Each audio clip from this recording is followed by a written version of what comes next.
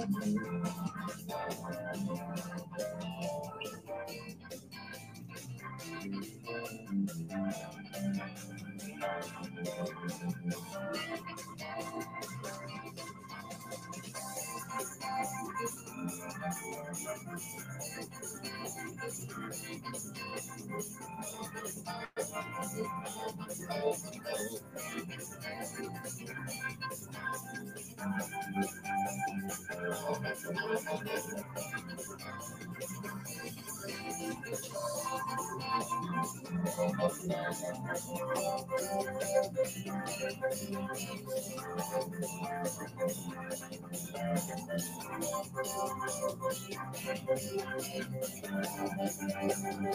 on in, come on in. Share this with somebody right now.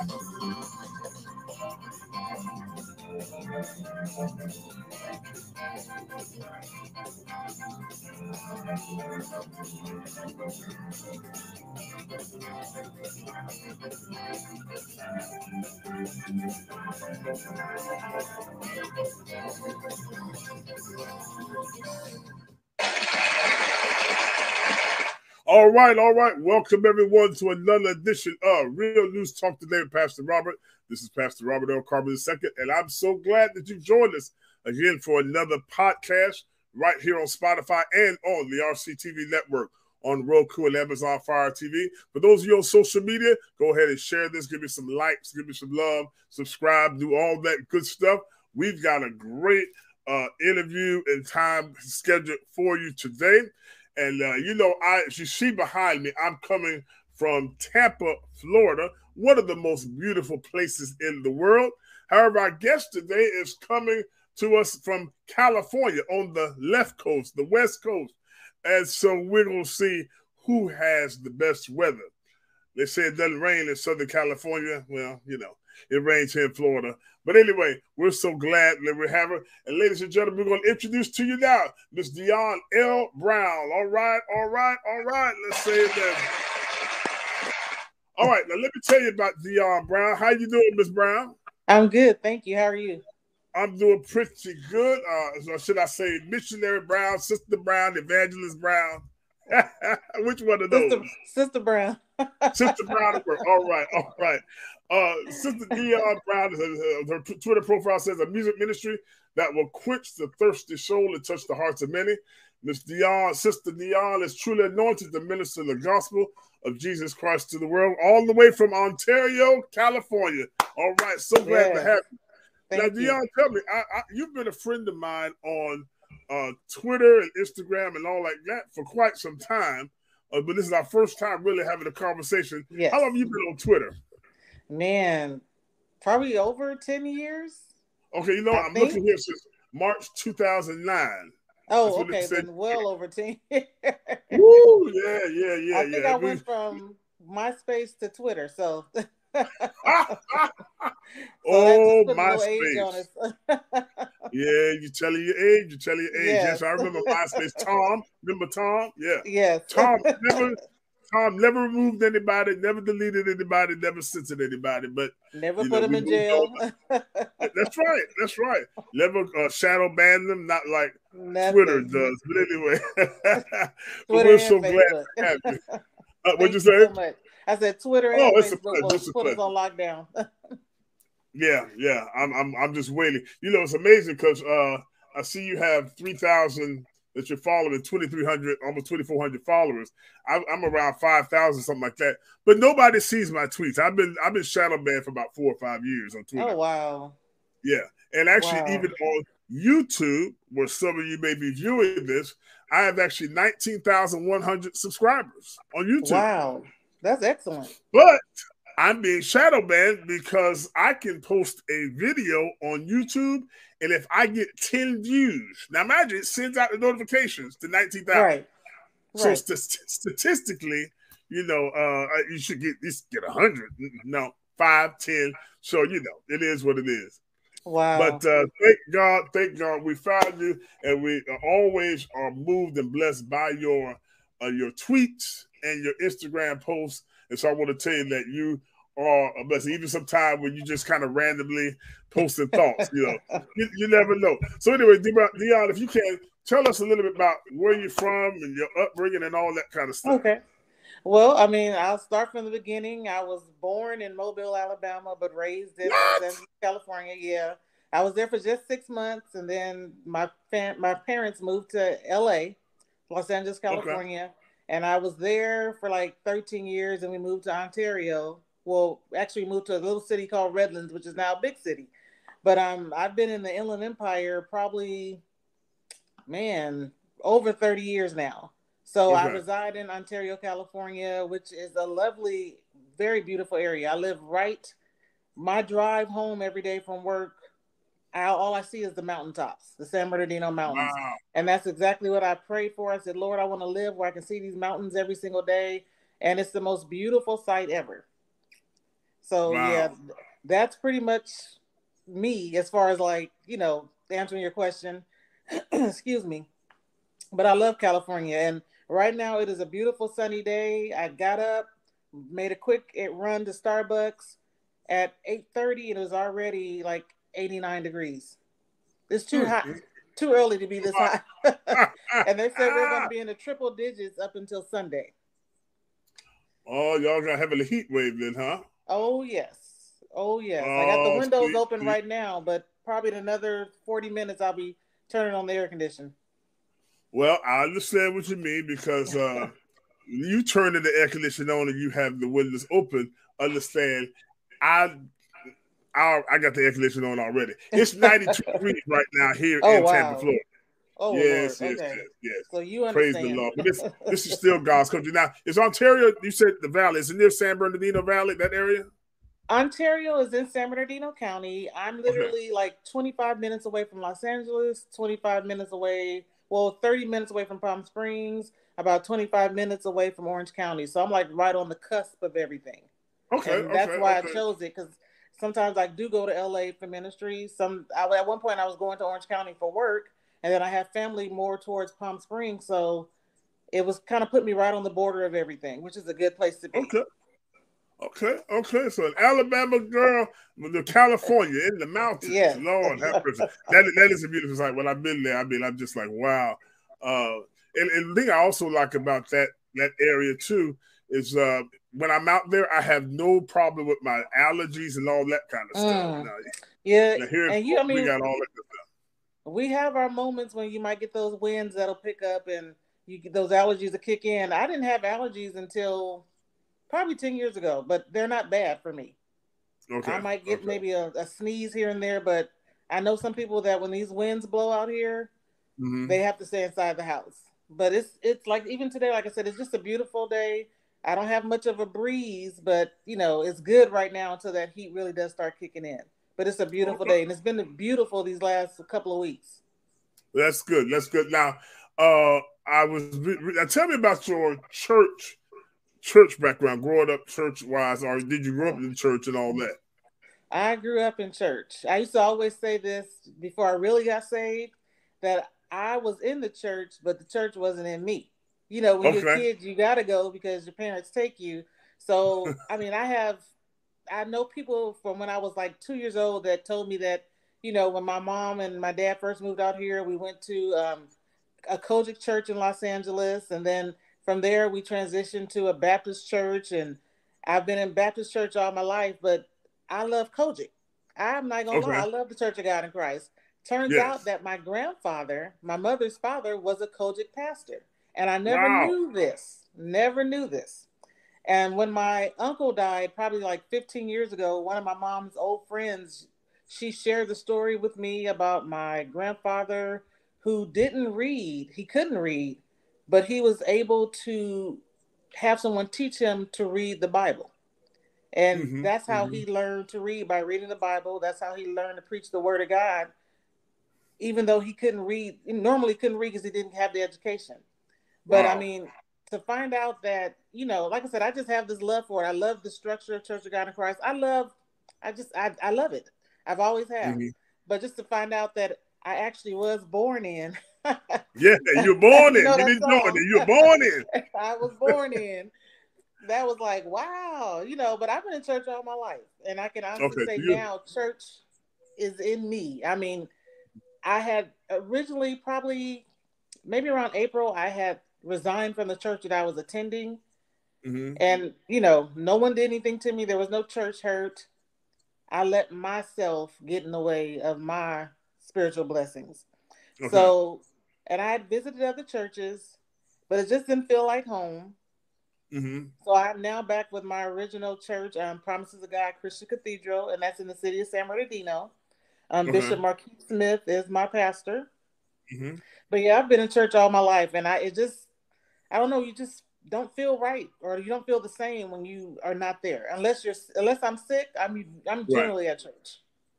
Yeah, and that's one thing I did notice. Now that you're a church baby, like some of us are, you were saying how you went to church because you basically had to, because your parents went. My parents never had to make me go to church. I just had a love for it. And being raised classic Pentecostal, a lot of times, we got all the little rules. We can't do that, can't do this, can't do that. But I enjoyed it. I enjoyed it. Now, so that's good. Now, your ministry, you have a music ministry. Now, tell us about that, because I know you can sing. I have been singing all my life. I used to hold talent shows on my porch when we lived in LA. All the kids would come over. I would sing. Somebody would dance. Somebody might tell jokes. But that was the standing. I think every Saturday afternoon, go to Dee Dee's house, because that's my little nickname. Go to Dee Dee's house for the talent show. So I've been singing since I could probably open my mouth. I mean, I got my first record player when I was, I think maybe 6 or 7. I think my first record, I might have been probably 7 or 8. I take it back, because my first record was at Tina Marie Square Biz? Yeah. And I would play that thing to death, and I sang in the children's choir, the teen choir, the young adult choir, the mass choir, all simultaneously, because that's what I love to do. I love to sing.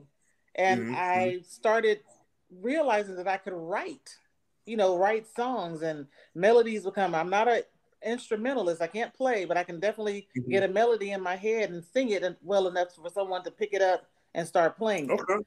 So, praise God. Yeah. And back in 2008, I did an EP, about 5 songs, and it is still on iTunes. I really need to get back into, I let other things get in the way, but I really need to get back into my writing and getting something else out there, because I love music. I love singing God's praises. That's just who I am. And like I said, there was a time when I wasn't doing what I was supposed to do. And you can really feel when you're getting off track and you're missing out on what thus says the Lord. So, but I just love music, and I've just been singing all my life. And I thank God for the gift. I thank God for the talent. And at this point, at this stage in the game, I'm just asking him to use me. I'm available. Use me. Amen. Now, Sister Dionne, what are you, an alto, soprano, contralto? What's your voice? I'm a mezzo. I can sing them all, but I am a soprano. Okay. Mezzo soprano. Yes. Okay. Now, before we end this broadcast, you're gonna have to do about 15 seconds or something now. Okay. Just a little teaspoon of something, acapulco. Acapella. I got you. We want to be blessed by your music ministry. And when we come back after this commercial break, we're going to talk about the testimony that you have.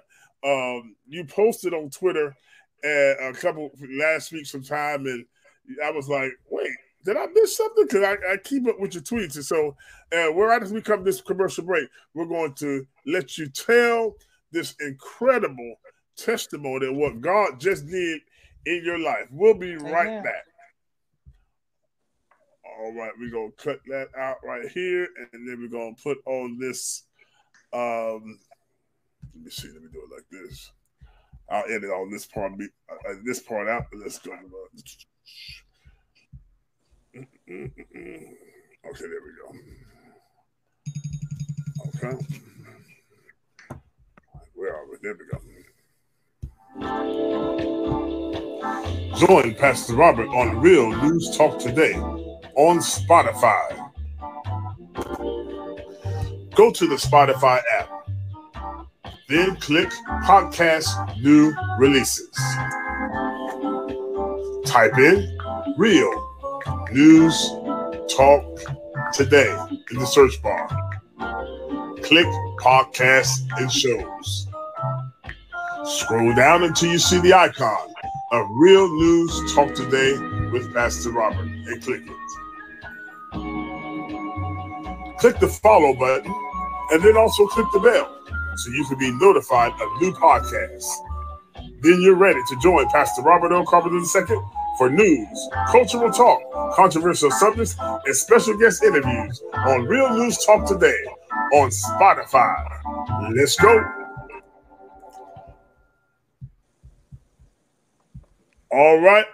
Thank you so much. Thank you so much for that little break there. And we're so glad we are here. We are here talking to Sister Dionne Brown all the way from Ontario, California. She has a music ministry, and she's about to bless us with her testimony. Last week, I believe it was, I was on Twitter just kind of perusing, and let me put your Twitter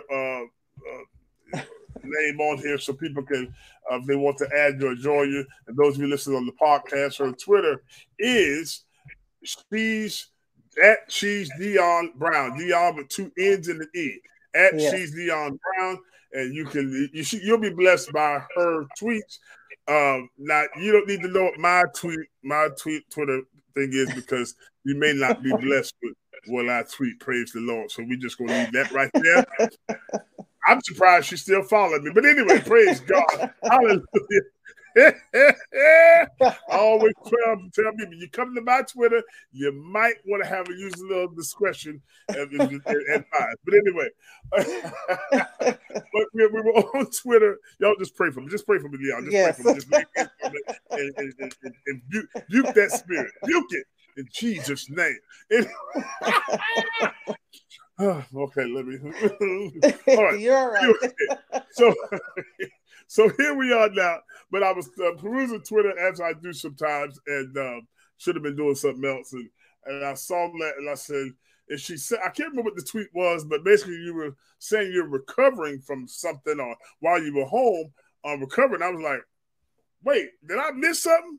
And so then I DM'd you to find out what was going on, and I said, oh, you got to tell this. I didn't even get the whole story because I knew that God had done something mighty. So if you go ahead and just take a few minutes and take your time and tell us about what God did for you, what happened to you, and how God brought you out and is bringing you out. Amen. Well, this happened back on June 25th. I was getting ready to go out with some of my girlfriends to go see Maverick, the Tom Cruise sequel to, I can't even think of the name of the movie, but the sequel, Top Gun. There we go. Yeah. And as usual, I'm, putting on makeup, I'm curling my hair and whatnot. And I hope this is just me. I'm just going to be honest with everything I say. I'm very transparent. I do not like public restrooms, so I do everything I need to do before I go. So right. I am in the restroom, and all of a sudden, this headache just overwhelmed me. And I always try to describe it like back in the day when you see those cartoons where they do the explosion and you just see layers and layers of the explosion. That's what my head felt like. It started like probably in the center and worked its way around and then back around again. And while I'm there having this headache, I'm just pleading the blood of Jesus because I have never felt anything like that before in my life. I'm not prone to headaches. I don't get them normally. I won't say I'm the rare breed, whereas other people might get a headache once a month or twice a month. I don't get them. I just don't. Okay. They don't come to me, thank God. But this was something that was totally unusual. So that headache did subside. I went to my phone and my vision was like terribly blurred. I could see everything in triplicate. I was able to call Kaiser Hospital and speak to the nurse advice line. They suggested I call 911. I called my stepfather, who's a retired nurse, and told him what was going on. And thinking that he might be close enough to me that he can come get me, he told me, even if I was close, I still want you to call 911. So I called 911. They told me to unlock the door and just sit in the living room, which is what I did. And within a matter of minutes, they were knocking at my door. They got me to the hospital. And by then, the headache was gone. The vision was clear again. But because I've never felt that before, I didn't want to take a chance. So when I get to the hospital, they take me into the MRA is what they call it, a CAT scan. And they discovered that there's blood on my brain. So of course I'm sitting here thinking blood on my brain. And at that point my family had been notified that I was being taken to the emergency room. I called my sister and she showed up in a matter of minutes and she was in the room with me when they told me that. And me being me, I'm thinking all kind of crazy things like, what do you mean blood on my brain? What is this? What does this mean? And I started crying. She started praying. And after that, I really can't recall the last 12 hours after they told me that there was blood on my brain. But it turns out that I had two aneurysms. One was large, one was small. The larger one had burst and started to bleed. And they went in through my groin area with the camera to coil it off. And they took care of both of them at the same time. So at this point, I've been transferred from Kaiser, Ontario to Kaiser Fontana. The next thing I remember, the nurse was waking me up just to find out if I knew where I was located. And I'm like, yeah, I'm at Kaiser, Ontario. She said, no, sweetheart, you've been transferred to Kaiser Fontana. We just completed surgery. You're in the recovery room. And she was asking me how I felt. And I'm, of course, at this point, I'm like, well, I'm sore. I don't know what's going on. And from there, I was in the hospital for 2.5 weeks. Normally, you're supposed to be there for like 21 days, from what I was told, in the ICU. So I spent a total of 7 days in ICU. I'm the kind of person, I'm not one that can just lay in the bed. So it was getting a little frustrating to me, and to the point where I'm like, I got to get out of this bed. So while I was still in the ICU unit, I would have them get me out of the bed and put me in a chair because I just couldn't lay there. And I mean, honestly, and this is no shame to anybody who can't get around, but I just can't understand how people can just be complacent and just lay all day. I mean, unless you have to. But thank God I didn't have to. I was able to get up, get in a chair, as long as I had my feet elevated. And within like 4 days, I was using a walker to get around the nurse's station. Because again, from what they were telling me, that I'm kind of like, I guess people have been calling me like the miracle person because I'm doing things, and there she goes. Yeah. All right. That's all right. I'm doing things that most people haven't been able to do after 2 weeks. So, Star, it's all right. She thinks she hears something, but anyway, I was in ICU for 7 days. And then from there, I went to the main neurology floor, and I was there for another 7 days. I think I spent maybe 17 days total in the hospital. Wow. And so, yeah, and everyone that would come into my room, even if they were just checking my head, if they were giving me medication, they would keep telling me the same thing. You're like a walking miracle, because most people don't walk away from this. They don't even live, or most people stroke out. And I've actually read up on the subject. And a lot of people go into the hospital and they have like a severe stroke behind these aneurysms. Yeah. So that's why I say, as far as I'm concerned, I am totally grateful, because I'm walking, I'm talking, I have the activities of my limbs. I might have just every now and then, I might have a brain freeze where I can't remember like a certain term, but I know what it is. I just can't pull the words out. But like I said, for those first 12 hours of me being in the hospital, before they even did a surgery, I have no memory of what happened after they told me that I had that I had blood on my brain. But I remember, no, I wouldn't say I remember. I have proof that I must have been okay somehow, because I was texting my pastor, telling him to pray, and we had like a full-blown text conversation, but I don't remember texting the man. But I have proof that we were talking. Now tell me, were you also tweeting during that time? Because I don't know. Remember. Okay, I don't remember missing your tweets. I mean, it seemed like if you were not tweeting for 2.5 weeks, I'd be like, "Hey, where's she at?" Because I usually used to come to your tweets every day. Now, I have been tweeting, maybe just putting little messages out there, but I don't think I was discussing what was going on. There was a Right, point in right. time where my father called me after the surgery because he lives in Chickasaw, Alabama. He was ready to drive out here, pack my stuff, and take me back out there so he could take care of me. But like I said, Right. right now I'm still with my aunt and uncle. But I guess I must have posted something on Facebook because he was like, "What's going on? What are you putting out on Facebook?" I'm like, "I don't know what you're talking about." Again, I don't remember anything. It got to the point where when they finally took me to the neurology unit, Mhm. that the head nurse, he would always come into my room and just check on me and see how everything was going. And he was like, eventually, I want you to finish your song.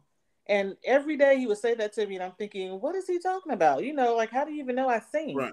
And then when they were wheeling me to the regular floor, he goes, "You don't remember singing to me as you were leaving the surgery unit?"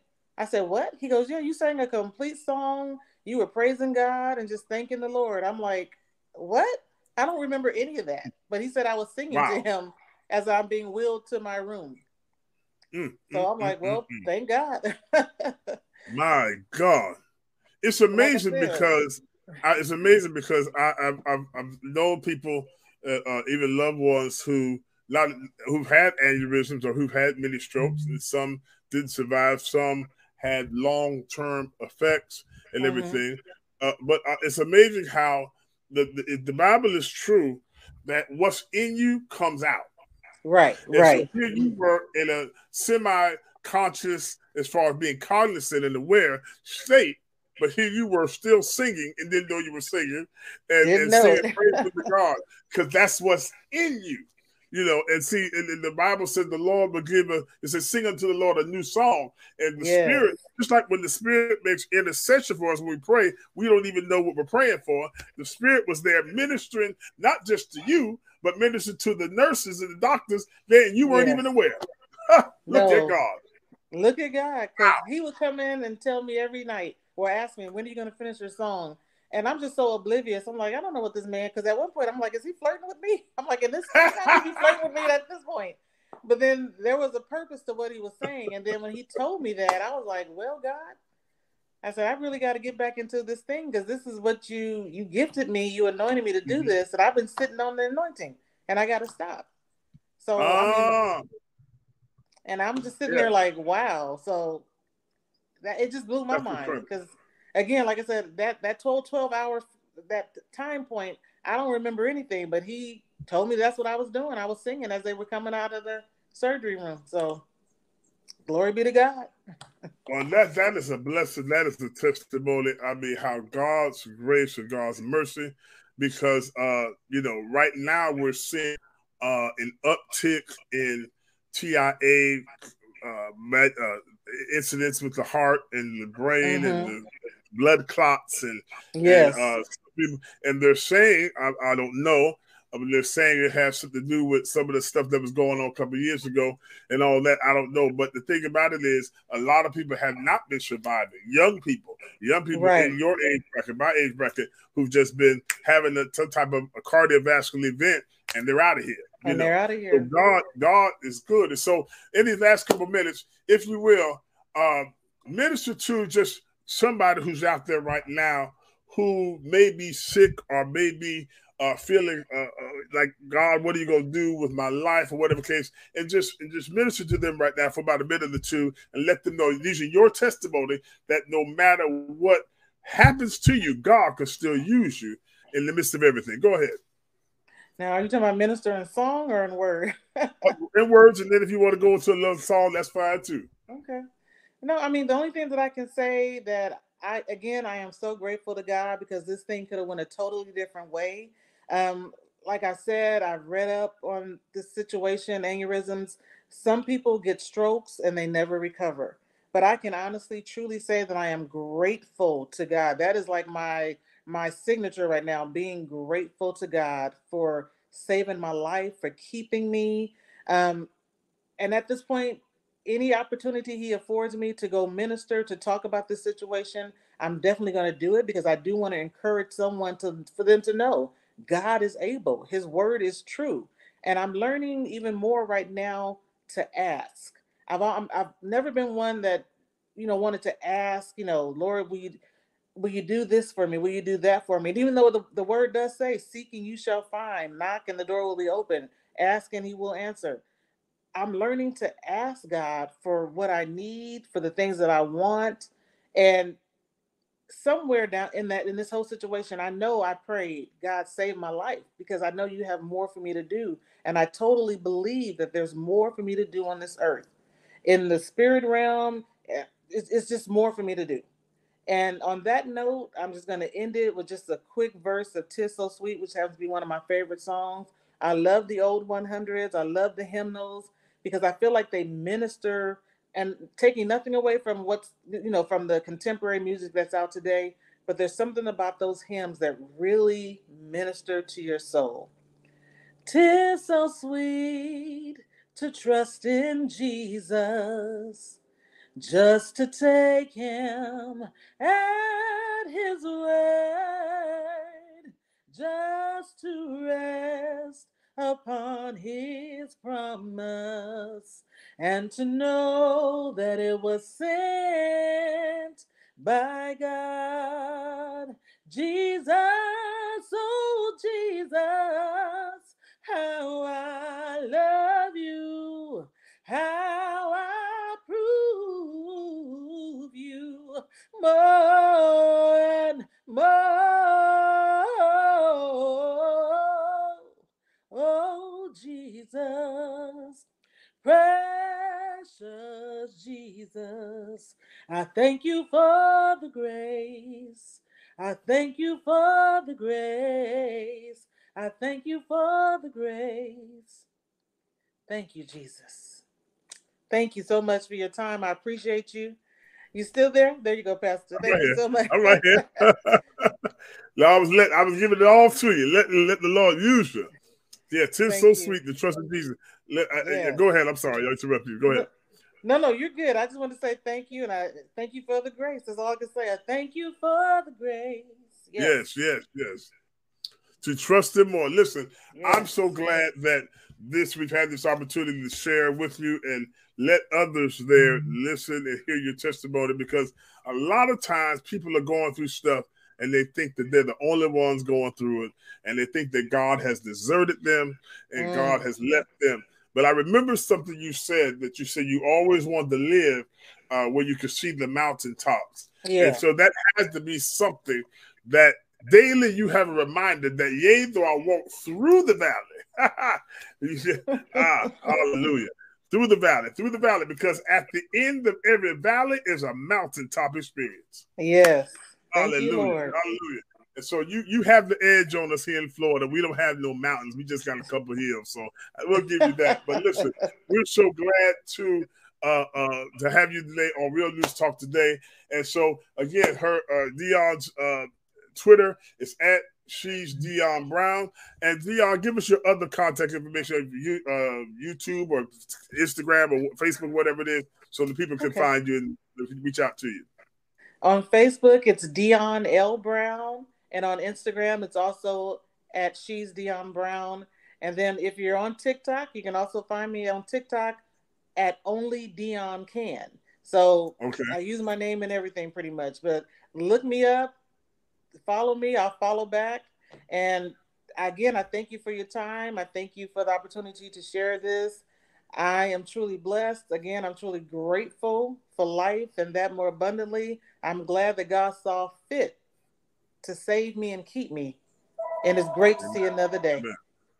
Amen. Listen, we thank God for you. We're so glad to have you. Those of you who are watching here, don't forget that you can watch us on Roku and Amazon Fire TV, where the artists look up the RCTV network, and you'll see us there, and you'll see this interview along with others. We recently interviewed Pastor Michael Jennings of Alabama. That's the pastor who got arrested for watering his neighbor's yard. So we have an interview with him that is going up sometime this week here on RCTV Network. And also, if you'd like to be a blessing to this ministry, go to Cash App, $RCTV Networks with an S, Venmo at Rob Carpenter 2, PayPal, the RCTV Network. And those who have Coinbase, cryptocurrency,